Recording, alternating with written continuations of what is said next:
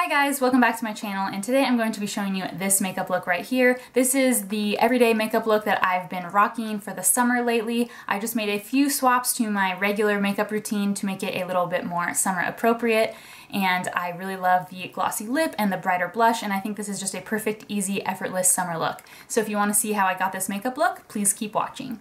I'm going to start out curling my eyelashes with my Surratt eyelash curler. And I've been back into this. I go through phases where I never curl my lashes, and then I go through phases where I can't go a day without doing it. And then I'm going to prime using this Glow Skin Beauty Mattifying Primer, and this comes out in a very like silicone-y texture, and I find that this really helps smooth over my pores and keep my makeup lasting a lot longer throughout the day, especially since this is kind of my go-to makeup this summer where it's been hotter.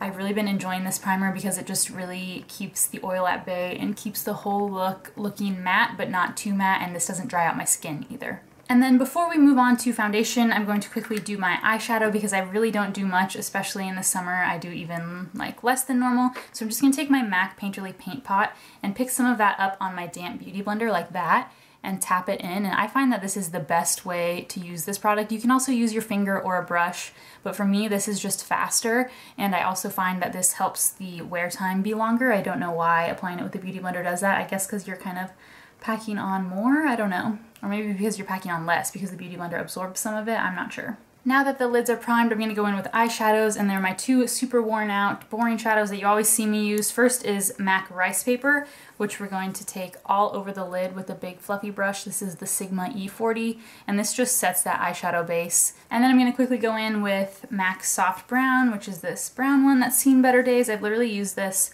almost every day for years, and it's still got some left in the pan. This is my favorite transitional crease color for any kind of eyeshadow look. I just find that it's a nice like neutral brown color, and it can kind of blend out and diffuse out anything. And the boring shadow look is done. You've seen me do that before. It's just super easy. You could also just like set your lid with your face powder and throw the bronzer through the crease, but I just really love those eyeshadows. So now I'm going to move on to mascara. I also some days apply winged liner. Should I do winged liner today? I'm gonna go ahead and do winged liner today just because I'm feeling it, but half the time or most of the time I actually skip it and just go straight in with mascara. But I'm gonna quickly do my winged liner. I'm gonna start by lining with my Maybelline Unstoppable eyeliner in Onyx. So I did a straight line all across my lash line with that Maybelline liner, and then I'm gonna take my Kat Von D Trooper liner here, which is a nice black felt tip eyeliner, and I'm just going to make the wing. Of course, because I'm filming my eyeliner today, the wings came out super uneven, but we're just going to move on to mascara and pretend that that's not the case. So I'm going to start out with my Revitalash Volumizing Primer, and this is like a bright blue eyelash primer, and I really like this, layering it underneath. I don't know like how helpful it is, but if you're wearing just a lengthening mascara, this just provides some volumizing, so you can layer it with that. It also looks pretty cool on its own if you're going for like a more subtle no makeup look. The blue color is kind of like interesting and subtle, and right away you don't like notice that it's blue until you look closely or like the sun hits it, so it's kind of an interesting product. And then on top of that, I'm going to use my Tarte Gifted Mascara, which is my favorite mascara. I'm just going to layer that on top and pile a bunch of this on. Now moving on to finish off the base, I'm going to be using my Osmosis Performance Wear Satin Foundation. I have this in the shade Golden Light, and this was a little too dark for me before, but now that I have like a little bit of color, it's like my summery shade, this actually works really well.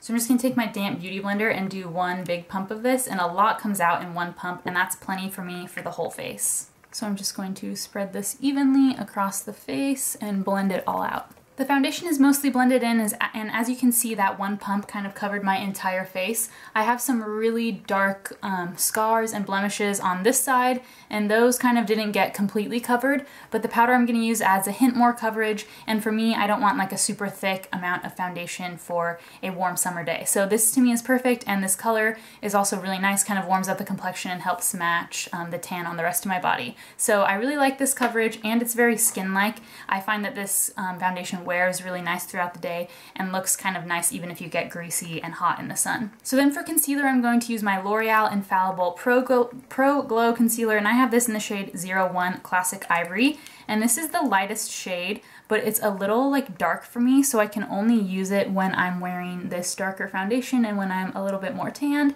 So this has kind of become my summer concealer, although I am still really loving the Laura Mercier Flawless Fusion, and if I want a fuller coverage look, that's what I go for. But I'm just going to take my damp beauty blender and blend out this Pro Glow concealer, and this gives like a really nice light luminous coverage, but I find that it's just right for summer for under the eyes. Of course, to set under the eyes, I'm going to use my Laura Mercier translucent powder and just tap some of that into the lid and then pick it up with my beauty blender to set under there. And to set the rest of the face, I'm going to use my MAC Mineralize Skinfinish, and I have this in the shade Light Plus, and this is my go-to favorite powder just of all time, but especially in the summer, I like to have kind of like a luminous finish, and some other powders just get a little too matte.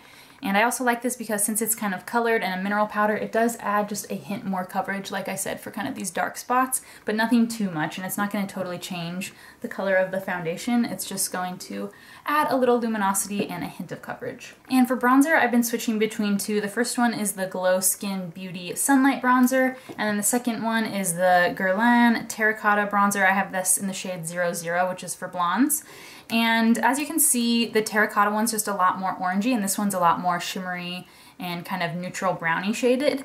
So it depends on what I'm feeling that day. Today I'm gonna go with the Glow Skin Beauty one just because this is like my favorite, easiest bronzer to apply at the moment. But if I wanna go for a super tanned look, then that Guerlain one is really beautiful for the summer, and I really like it actually. But today I'm going for a lighter, more everyday kind of lighter look, so I'm going to use this Glow Skin Beauty one, and it's just really quick to apply, and the shimmery effect of it just makes it kind of look glowy and kind of make your whole base feel glowy. For highlighter, I'm going to use my Persona Cali Glow highlighter, and I have this in the shade Laguna, which is the lightest one, but they have two more darker ones. Probably the middle shade of this would be really beautiful for this summery look, but I just take this on a huge fan brush and dust it over the cheekbones.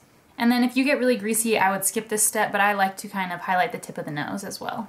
And then I'm going to take a dense little eyeshadow brush and the same highlighter and pick a little bit up just to highlight the inner corner of both my eyes as well.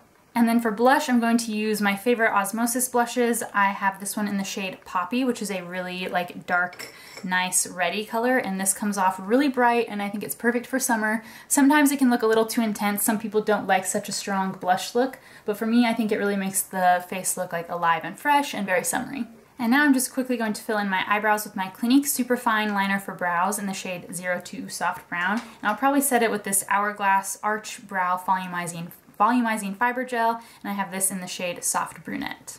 To finish off the look, I'm going to add a lip gloss, and I'm going to use this Kopari Lip Glossy, which is just a clear lip gloss, and this brand is very like natural and healthy for you, so I've really been enjoying it, and it's just a really basic, easy gloss to apply for summer.